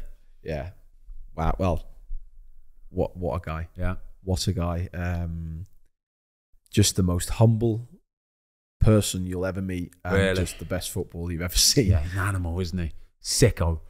He's one of them. We signed him, and not really anyone knew about him. And then peanuts as well. It was like couple mil or something, wasn't it? I think 4 or 5 million or something. And wow. What's it like then when somebody that quiet, right, comes through the door for the first day, right, and you're looking at him, he's small, slight, and you're thinking, I don't know if you're going to be cut out for this, mate. Yeah. No idea what to expect. Yeah. And then, you know, you're firing a sidewinder out along the floor and all of a sudden he's read you like a book, or he's intercepting things and he's just running non-stop. You think, was that from day one? He was at it. He was exactly what he is today. Really? Brilliant. Exactly what he is today, and just the biggest smile on his face. Didn't say a lot. It's lovely, isn't it?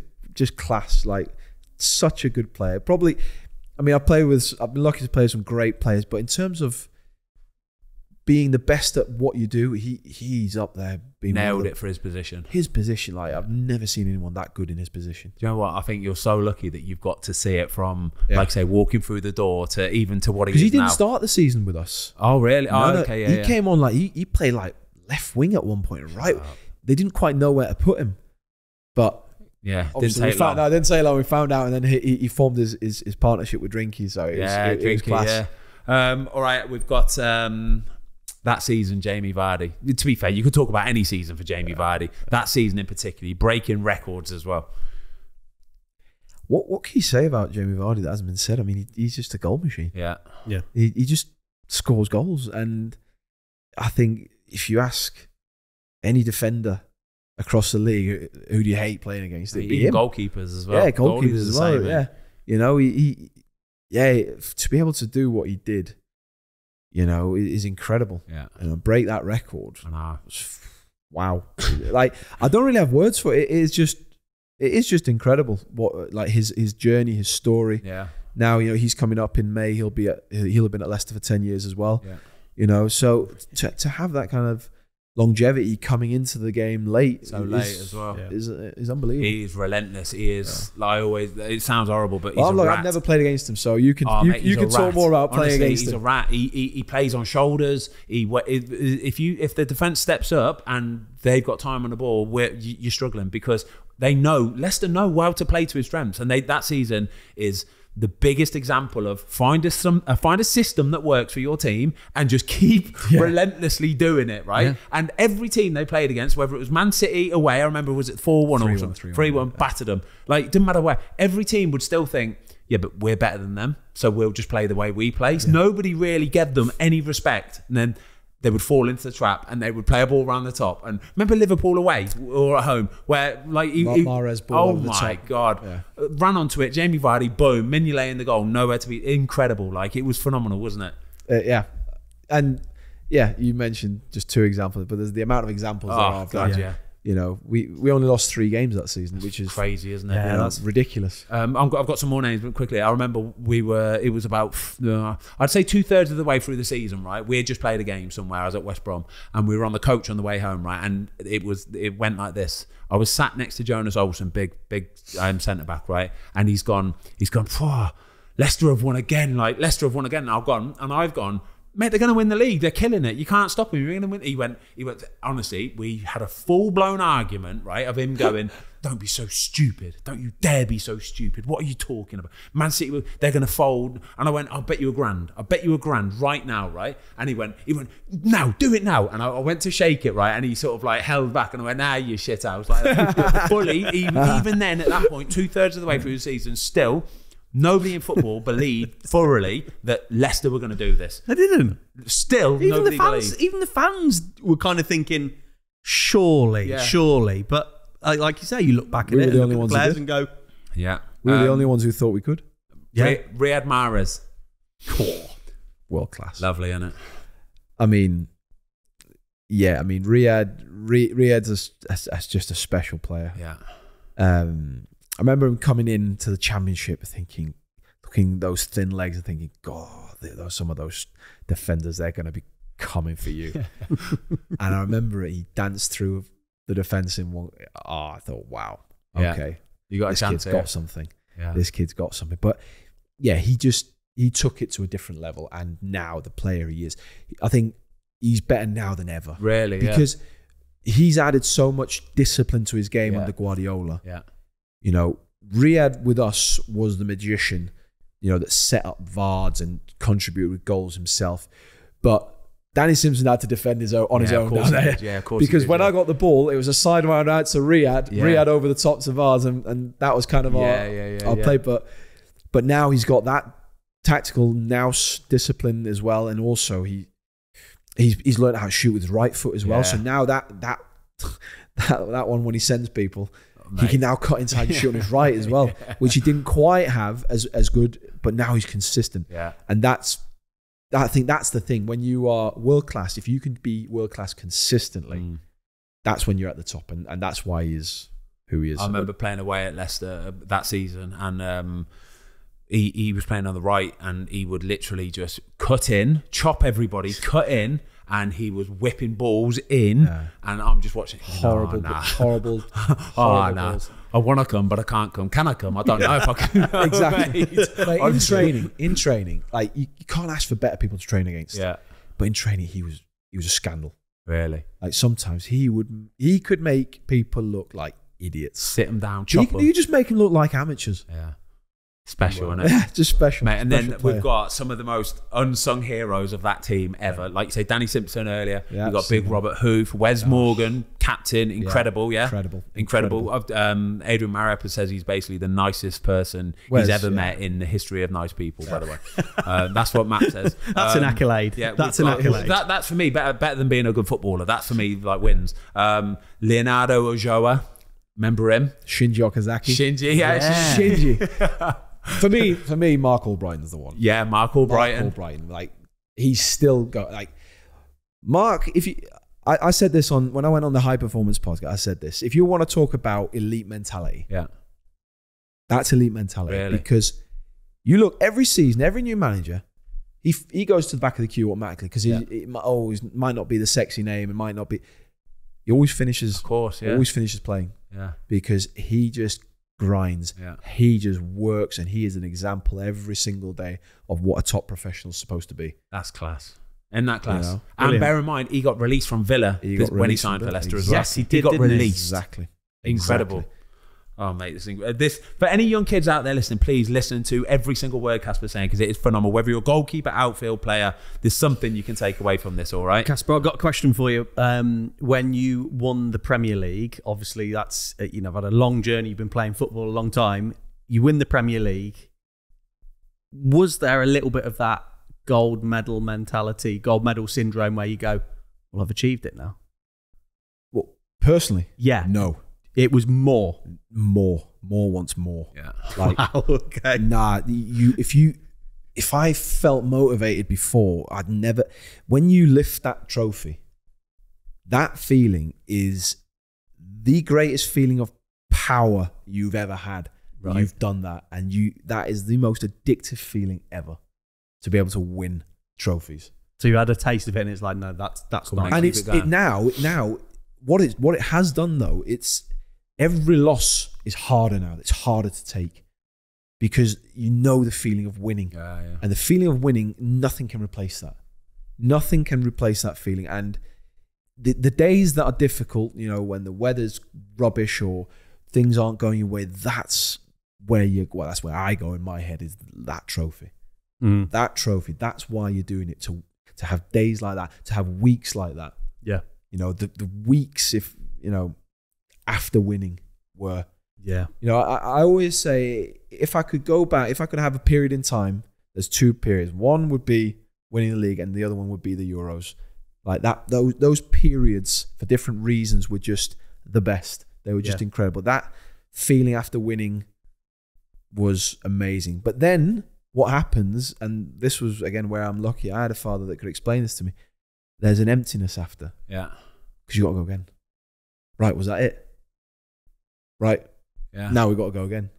How do you do that? Do you forget? You have to kind of box it off a little bit. Yeah. Basically, I've always been a believer in the phrase of burn your trophies. So when you've won, enjoy, move on. And when you retire, then you can look back and enjoy all those moments. You can enjoy all that stuff. But when you're in it and you're wanting to win, if you want success, you can't use that. It means nothing that you've won that now. You can't use that today other than for your own motivation. No one's going to play you over someone else just because 5 years ago you won a trophy. That's not going to happen.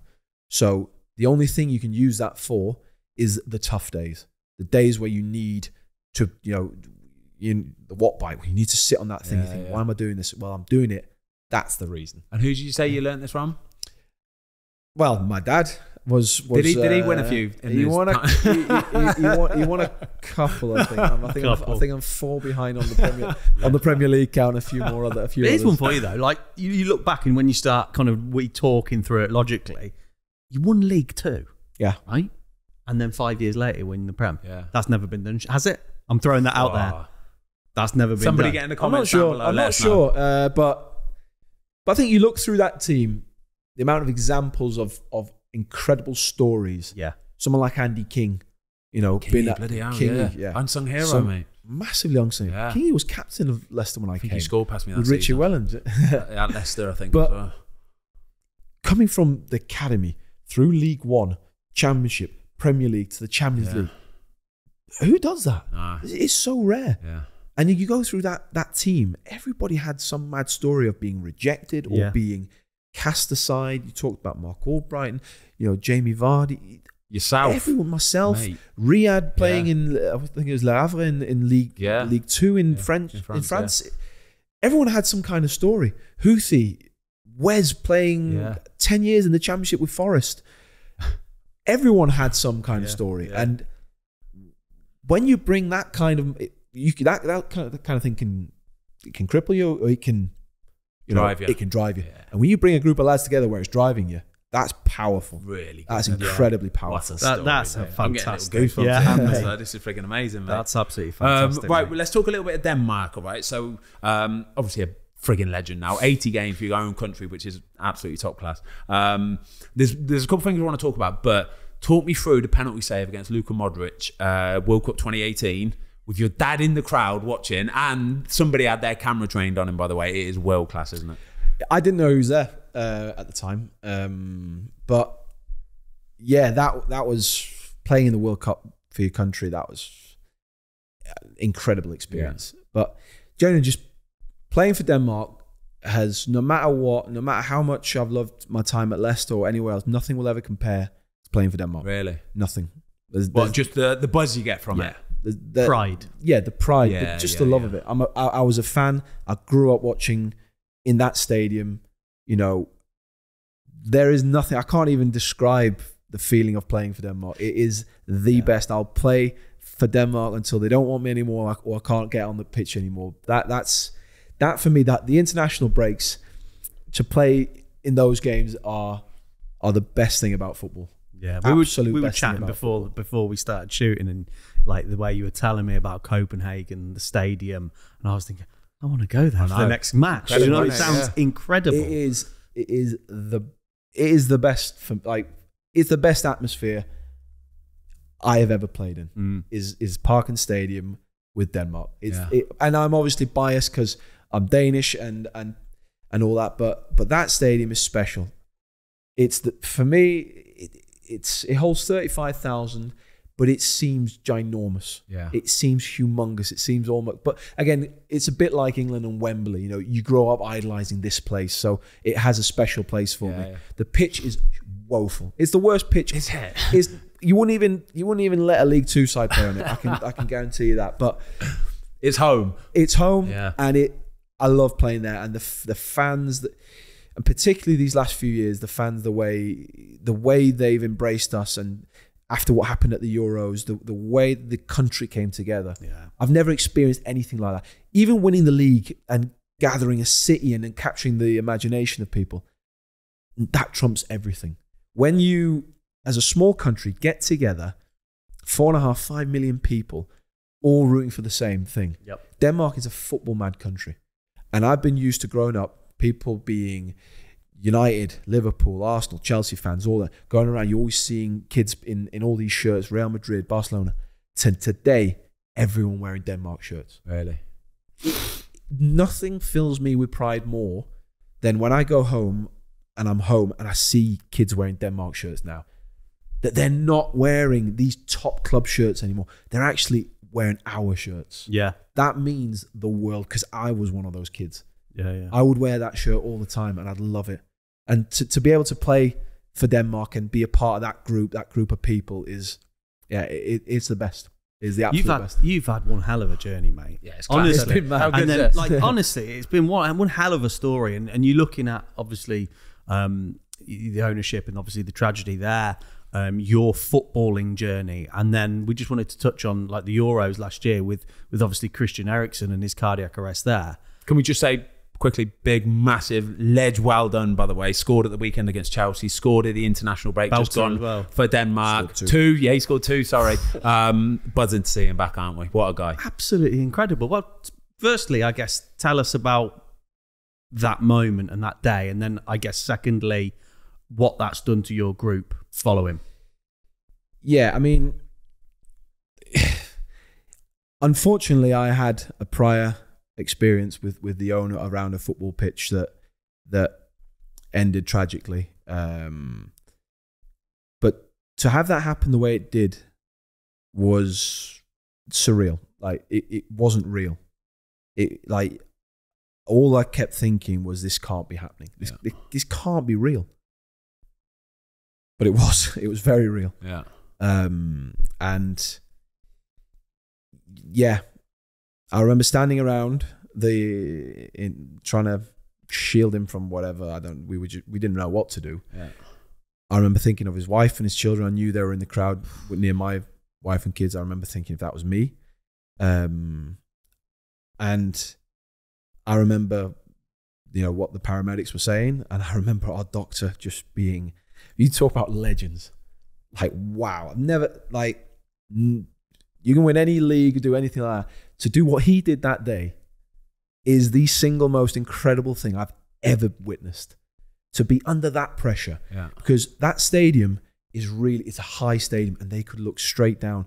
The pressure he was under and the clarity of thought and how fast he acted and how precise he was to save Christian's life was, like, even now, like, you get emotional just thinking about how could he even, how could they do that? Yeah. How could they bring him back? Yeah.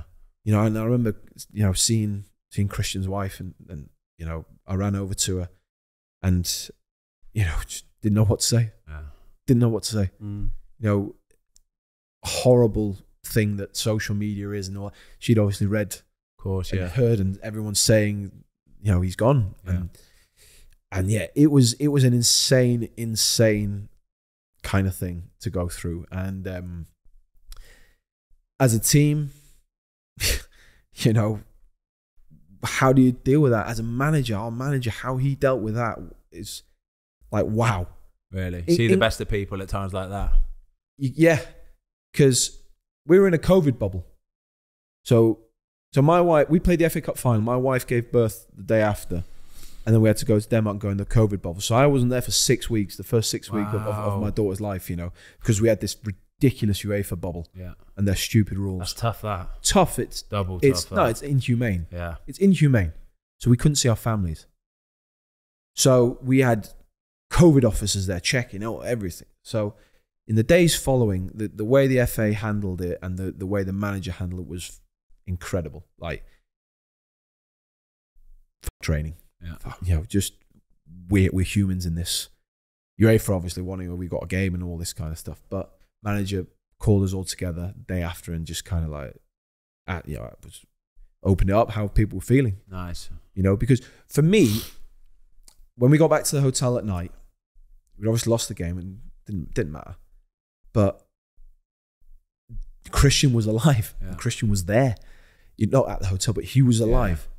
And that was, to me, compared to what I'd experienced with Vichai, the difference. So I could cling on to that. Uh-huh. Other lads hadn't had that kind of experience, So it's still a massive shock to them. It's a huge shock, but still huge shock to me. But he was alive, and that was the main thing. So I was able to focus on that, and that helped me a lot, and that helped me be able to maybe help others in that situation. But he called us all together, and he said, "Listen, I don't know how you're feeling," and we had a good chat about it. And he said at the end, "Listen, to the UEFA guys, fuck this. I'm going to see my family, and you can throw us out, do whatever you want. Guys, go see your families." Nice. invite them up to the hotel, do whatever. Today's a family day. Yeah. We need to be with the people we love. And it was a great day. It was a great day because a lot of families came up to the hotel and we spent the day together because they'd all experienced it as well. They were all in the crowd. They were all in the crowd. And imagine that, you know, not just Christian's family, but all of our families, like our parents, our wives, our kids were there. They couldn't see us. They couldn't hug us. They couldn't anything. They're double helpless as well. You've got at least a role to play. You know what I mean? You've all got a little role to play somewhere on that pitch. So yeah, the manager handled it incredibly, and yeah, it bonded us as a group. Yeah. We ended up having an incredible time. Like I said, those 6 weeks, as tough as they were being away from family, they were incredible, and that was all because of the people around around the team, and the fans. Because we weren't allowed to get close to them. Yeah, sure. But they were there. Yeah, they were at the hotel. The pictures, there were thousands of them at the hotel. They weren't allowed in training. They were there waiting, just supporting us. Incredible. Do you remember all the video, the pictures and stuff? Because it was massive. They were reporting on it all the time. So once again, Denmark became everybody's favourite neutral team. But everybody was rooting for them. That doesn't stop at that tournament, does it? It's continued, and seeing Christian like in the last 2 weeks. Yeah. Well, to be fair, even the Finland fans were singing at the stadium, weren't they? But they were singing Christian he's Eriksen. like back, and he's at Brentford, and he's scoring for Denmark, and he's back on merit, and he is playing, isn't he? And it's brilliant, isn't it? It's great to see. What people have to remember, he's still Christian Eriksen. Yeah, exactly. He's been out less time than if you have a cruise ship. Yeah. There's mechanically nothing wrong with him. Yeah. He's still the same player. Yeah. And how no one took him is how have ridiculous. Brentford managed this, mate? How have Brentford managed this? You know why? Because of the Danish connection and because of the Danish doctors, they've felt comfortable enough with that. Which is ridiculous that no one else felt comfortable with that. Oh, everyone was nervous. Nothing to be nervous about. Yeah. I was saying this to everyone. He's still Christian Eriksen. He's still one of the best players. Of course he is, mate. Yeah. But in terms of that tournament, we had a group of men that were bonded together and will be forever in an experience. Yeah. But we were bonded with a country. Yeah. That were within the same experience. And that is something that I've never experienced before. And that has carried on. Behind the scenes, outside of Denmark, no one will know that our goalkeeper coach, Lars, my goalkeeper coach for all my Denmark career, but also my friend, he was my dad's rival. But I used to go on holiday with him and his kids, and like my friend for basically all my life, who had been fighting cancer for 3 years, told me just after the World Cup, after we exited the World Cup, told me that he had pancreatic cancer and beat it again and again and again and again. Wow. But Lars was very ill at the Euros, and no one really knew how ill he was. And Lars died a few months ago, unfortunately. And that as a team, Lars was the glue. You talk about the goalkeeper being the glue. Lars was the glue that bonded that team together. And Lars had a very special relationship with Christian because they were from the same part of the country. And all these kind of human tragedies and elation and things we were going through together. And that just gives something so much deeper and so much more meaningful than football. And in Denmark, Lars is a legend and always will be. And the fans adored him. They loved him. And that has now carried on from the Euros. This love for the national team that we, because we made mistakes before. We weren't open enough with the fans. We weren't good enough to interact with the fans. And now we have a common thing. Bond of it. We have a common, and now there is no better thing than playing for the national team. And and I'm just so proud of what we've been through and where we are today. And that's why playing for Denmark is slightly different than playing club football. Yep. I can honestly, mate. So after that Finland game, you guys were on the brink, weren't you? You were on the brink of going out, kind of thing. Basically, well, we lost that one. We missed a penalty and lost that game, and then we played Belgium. 4 days later, and we started like a house. We went 1-0 up within a few minutes. Played like one of the best first halves we've ever played, and then they introduced Kevin De Bruyne, and he kind of did what Kevin De Bruyne does. Sure. And we lost 2-1. So we lost our first 2 games and we were going out. And then it was all on this game against Russia. Yeah. And that day, there was only 25,000 fans allowed because of COVID, but it felt like there was 125,000. Yeah. It was outrageous. That was a good day of football on the telly. It was incredible. But after the game, the relief, but also the excitement. So again, we're in this ridiculous COVID bubble. So we were on our buses and we managed to convince the police to take us through town. So we drove twice around the middle of town just to see fans.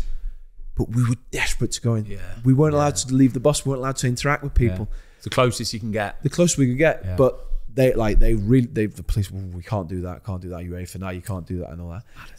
But we managed to convince them and it was great. We went back to the hotel and we talked about having a beer. We sat down, we had a beer and had just an incredible night, just sitting, talking, and it was the best. And that just set the tone. And we went to Amsterdam, beat Wales. We went to Baku and we beat Czech Republic. We had just great times, just amazing times. Yeah. And it's amazing because whilst we all know, and we've all got perspective, and obviously life's way more important. You know that more than most with Lars and Christian and everything else. But what football is, though, it is a vehicle, though, isn't it? Because you take that, come out the other side, and then go back with the national team, and it all feeds into the emotion and that camaraderie. Life lessons, mate. Life lessons. Yeah, that's what I'm saying. Football is a little cataclysm of the whole spectrum of human interaction. Yeah. You experience every emotion in football. So literally in your case. Yeah, literally. Actually quite literally. And that's why we love the game. That's why I love the game, because it can give you everything and it can give you nothing. Yeah. It can make you feel everything. Every kind of way. So yeah, that is why football for me is unique, and it's something that's worldwide. Wow. Kasper, we are nearing the end of the pod, and it has been, mate, isn't it? Absolute pleasure. Oh, what a guy. What a guy, honestly. I told you goalie pods are the best, and you've smashed it, mate. You've absolutely smashed it. Right, this is a new segment we're always going to finish on now. Every pod from now on, we're going to finish on, and it is quickfire questions. Today, with Kasper Schmeichel. You ready for these, all right? Insert fancy jingle here. Yeah, get the jingle in. We'll get a jingle. You're going to come up with a jingle, Frank, yeah? It's going to be fine. We'll get a jingle. Quickfire questions with Kasper Schmeichel.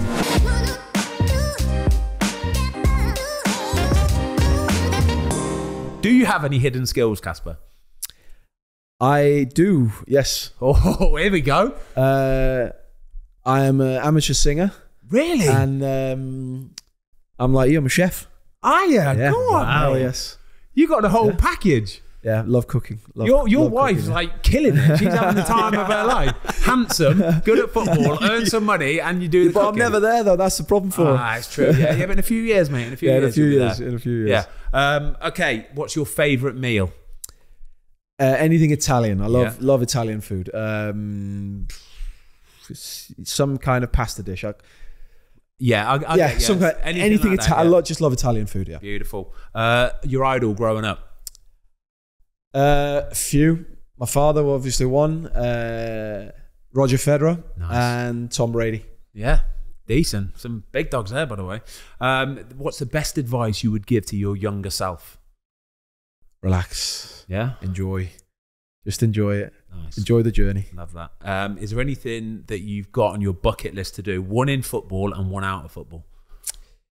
In football, obviously, win World Cup, win Champions League, anything like that is a given. But to get back to playing the Champions League again, and to win something with my country, some. That's got to be the top. Win something with Denmark. Special, yeah. If you had to do right, so you said you're a good singer, yeah. If you're going to do karaoke, what are you singing? Anything. I'll sing anything. You've got a decent voice then, yeah. I don't know, but he's backing himself. I'll back myself. No, I'm very average, but I really enjoy it. I really enjoy it. No, it's good. I've had I've had a few opportunities to sing with some good singers back in Denmark, and I had a few performances with them low key. So is this out in the public forum? Have people seen this? They'll be somewhere, but I'm gonna have a look at this later on, mate. They'll be somewhere later on. But no, favorite film? Yeah, I knew you were gonna ask that, and I'm not really a film guy that much. More series and things like that. So I'd say series. I'd say maybe Entourage. Always love Entourage. That's our favourite. That's our favourite. It's all-time favourite TV program. The best. Maybe I've got one. The Newsroom. I love The Newsroom. Yeah. Okay. I haven't seen that. I really enjoyed that one. Oh, there's just so many good ones. Love Game of Thrones. I love it. I've spent a lot of time watching TV, so I love most. But Entourage got to be all time. Yeah. We're with that. We're on board with that. Who was your first ever teenage crush? Oh, good question. Yeah. Oh, wow. Jesus. That's a good question. That's a good question. Well, when I was a teenager, it was always between Britney Spears and Christina Aguilera. It was those were the two. Yeah. So one of those two. Yeah. Or both. Yeah, both. Favorite holiday destination? I always do the same thing. I always spend half my holiday in Copenhagen. Yeah. Always, because summer in Copenhagen I love. And then probably Sardinia. Oh, nice. Yeah, lovely. If you couldn't have been a professional footballer, what sport would you have loved to have done professionally? NFL. Yeah? Oh, yeah. Love that. Kicker, mate. You could kick after football. You could. I swear on my life, you could. If you've ever wanted to watch somebody just munt the ball as far as they possibly can, he takes about 2 steps and goes whop. It's incredible. He could be a kicker. Edison's the one. Mate, you're up there. I promise you. I guarantee it. You could be a kicker. Maybe one day. There you go. Do you have any phobias? I'm not a big fan of heights. Yeah? No, I don't like heights too much. Heights probably. Yeah, I'm with you. I'm same as that. On your phone, right? What is the oldest app that you've got on there that you still play today, which is like a game? I don't play games on my phone. I don't know. I've never got into gaming in any way. Nothing like back in the day, Mega Drives, PlayStation, anything like that. No, I had them, but I've never played any of it. It just where I grew up. We had our garden, and then there was this big forest at the back. And that was where I was in the forest. I was playing football, or I was climbing trees, or yeah, that's nice. I wish our kids would do that. I was never a fan of games, and I've never really done it either. No, on my phone, no. All right, sweet enough. Right, we're going to go for some sort of like football-y questions now, right? Do you have any superstitions? Not anymore. No, I used to, but not anymore. I used to have loads, and Jimmy Floyd Hasselbank once took the piss out of me while I was doing my routine, and they said, well, "What are you doing?" And I was just doing my routine. Well, what if you get it wrong? What if you make a mistake? Can you not play? True. And I was like, kind of right, isn't he? Yeah, he's kind of right. So I thought, do you know what? Stop him. You're right, Yeah, Jimmy. No more. Yeah, damn right. As Jimmy, well. you're right. What's the first match you ever went to? You can remember going to? Oh God! Again, as my upbringing, I was lucky to go to quite a few matches. It would have been at Old Trafford. Yeah. I can't say the specific match. They all kind of blur into one. I can probably my first specific match I remember for watching my dad for Denmark was against Nigeria at home. Nice. I remember that. But yeah, Man United. I was lucky. I was lucky enough to be able to go to quite a few. You seen the video of him in the tunnel at Old Trafford with playing football with Thomas Ince? It's brilliant. Honestly, it's absolutely brilliant. Even then, he's got full Man United kit on, full like the green one. It's beautiful. Kit. And like he's literally telling Thomas like, no, you do that. No, you do boot it. Like the big red doors behind him and stuff. It's wicked. I love it, mate. It's class. Who's the funniest player in the team? Oh wow, the funniest. Well, it depends again what humour you like. If you like dad jokes and stuff, like Johnny Evans is brilliant. Like know Johnny. Dry as you like. Just dry as you like. Sharky's funny. Yeah. Sharky's quite funny. Trying to think who else is funny in that dress. I'm happy with dad jokes, mate. I don't know what. Let's stick with let's go with Johnny. Yeah, Johnny. I'm happy with that. Johnny's very dry. Who's got the worst dress sense? Wow. How long you got? There's a few. No, I think I'm just old in when it comes to some of the younger Mate, lads. you look a million. What are you on about? Don't say anything about yours. No. When it comes to because some of the youngsters, they come from some lively gear. They're lively gear. Yeah. Something I personally would never wear, but they probably wouldn't wear half the stuff I'd wear. I keep trying to just keep it very simple. Hey, it's mad. Some of the stuff young lads wear nowadays is bonkers, isn't it? It's absolutely bonkers, mate. Honestly. But do you know what? I keep thinking, did the older pros say that about me when I was younger? Maybe. Don't know. But not out there. I never thought we were out there like some of these kids. I don't think I was ever as confident and leery as some of them. Did you see Calvin Phillips? Did you see Calvin Phillips shoes? Mate, I did see. Have you seen Calvin Phillips shoes the other day, mate? Please. Interesting. Oh my gosh. Yeah. All right. I was going to ask you first football kit. Definitely a Man United kit. If you're having a night out, which player from the Leicester team are you going out with? Well, again, I'd have to say Yannick Vestergaard. Yeah. Because obviously our Danish connection. But you were going to say Danish friends then, weren't you? No. You've heard the story about this, no? No? Nah, I've explained it. I can't remember where I explained it, but this is where the English bias in the media comes in, because Jamie Vardy's so funny, isn't he? Because he's not. He's not. No. In the tunnel, in the Southampton tunnel, there's the double doors. Yeah. There's the double doors, and then you come out where the cameras are. Uh-huh. So before that, Vars is saying hello to all the English lads, and I've gone, oh, English friends. So as we come around the corner, I said hello to Pierre, and then he's done it. So they've obviously Danish friends. Yeah, they've only. But they ain't got the English friends there. They would be able to have heard it if they were recording, but mate, they need to get the longer bit of this clip. Then. Exactly. It's like one of the most famous clips you'll ever see as well. Anyone that's ever wanted to hear it, but. No, they don't care, mate. No, they don't care. Just Vars is just hilarious. Oh, mate. Yeah, I want to see that whole clip now. We'll dig it out somewhere, I'm sure. And most competitive player in training? Me. Is it? Oh, without question. Really? Yeah. 5-a-side, 6-a-sides have to win? Anything. Yeah, anything. I love it. Anything. Mate, I think we're there. That was incredible. That was brilliant. Casper, you're enjoyed the man. It. Kasper Schmeichel. Thanks for having me. Mate. I enjoyed it. Like I said, we always finish every podcast, right? I'll start us off. We look in that camera there and we say, up the Fozcast. That one, yeah? Yes. Up the Fozcast. Up the Fozcast. Up the Fozcast. Yes, boys. Casper, mate. Fucking brilliant you are, by the way. Thanks, everybody, for watching. We hope you enjoyed the latest episode of the Fozcast. Don't forget to give us a follow on Spotify. Up the Fozcast.